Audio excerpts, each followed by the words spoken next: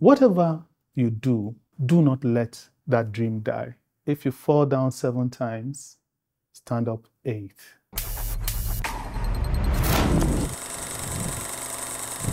Have you observed plants in their distressed state? So you could find a plant that is very distressed, shriveled, but it is not dead. And you find another one which has died. The one that is close to death, with nurturing, fertilizer, water, and care and sunlight, it blossoms.